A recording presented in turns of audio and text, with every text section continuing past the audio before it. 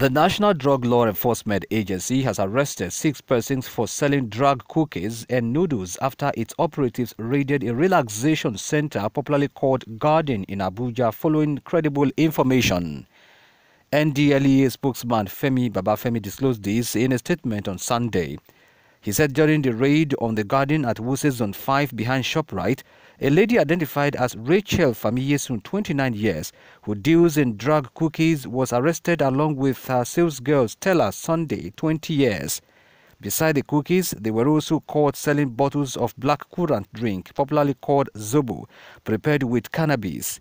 Babafemi said another business operator in the Garden, Moses Obi, 30 years, was also arrested for selling Indomie noodles prepared with cannabis.